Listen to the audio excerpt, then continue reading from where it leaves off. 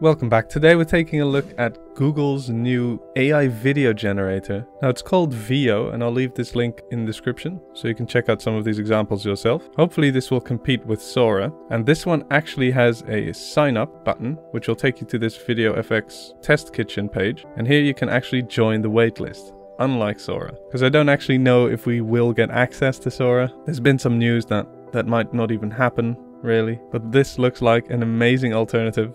So let's check out some of these demos. So here we have alpacas wearing knit wool sweaters, graffiti background, sunglasses, alpacas dancing to the beat. Now as you can see, these clips will be very short, so I'm assuming like most of these AI video generators, we only have like up to 10 seconds of video that can be generated. Still, this looks really good. Apparently this image started with an image input along with another prompt. So first the image prompt was alpacas wearing knit wool sweaters, graffiti background, sunglasses, and then the video prompt was alpacas dancing to the beat. This does look phenomenal though.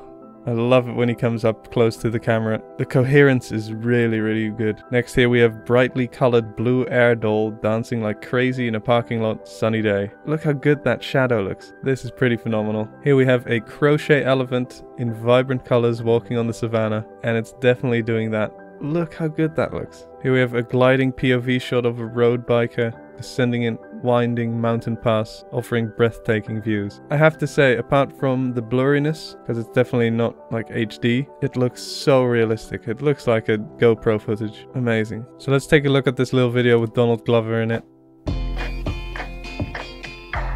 Well, I've been interested in AI for a couple of years now. We got in contact with some of the people at Google, and they had been working on something of their own.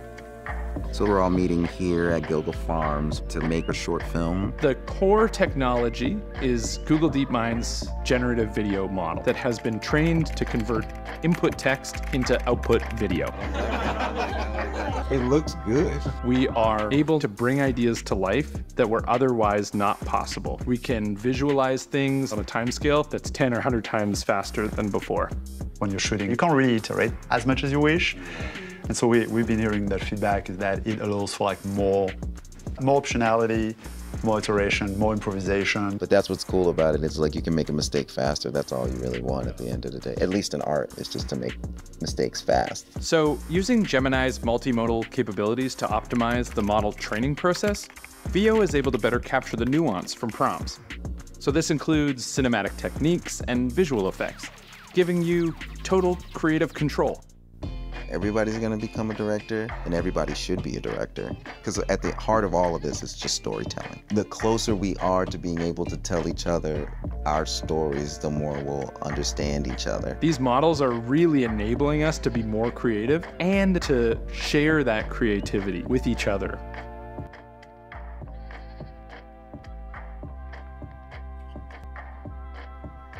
Very cool. I like what Donald Glover said about being able to make mistakes faster. I think that's a really good point. And that's coming from one of the most multi-talented creative people I've ever seen. Check out Atlanta if you haven't. It's absolutely amazing. So it uses a lot of Gemini's multimodal stuff for training. And as you just saw in that video, you have creative control with all the cinematic techniques and all the effects. Let's take a look at this other little demo they made. It's a 60-second video. Apparently that can go beyond a minute. So I don't know why all the other ones are so short, but we'll see when we get access, I guess. Let's take a look at this 60-second video.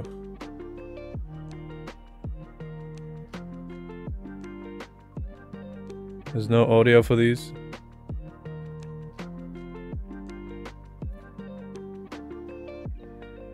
That looks pretty cool.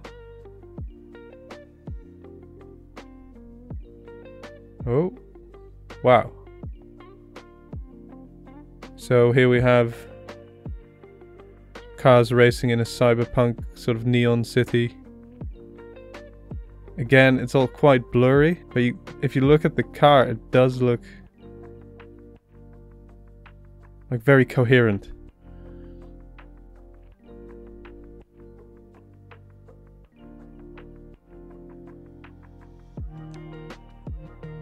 I'm really impressed by this driving.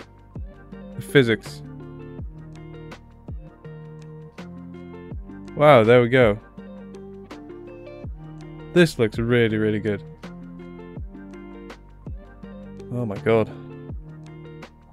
So apparently you used these prompts. So this is kind of like a storyboard, right? Which is cool. As you can see, they have to give this little disclaimer here. It was not modified by Google. As you probably know, Google kind of cheated us with that on one of their last demos, but let's not talk about that. This one has not been modified, so that's very impressive. I cannot wait to get access to this. Here we have a time lapse of a water lily opening with a dark background. Looks really good. Here we have a woman shrouded in smoke of different vibrant colors. Warm light bathes her.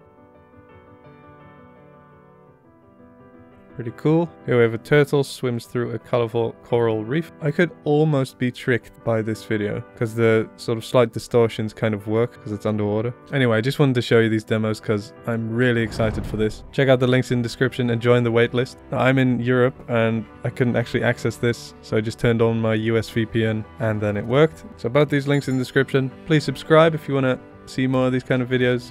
Leave a like and I'll see you next week.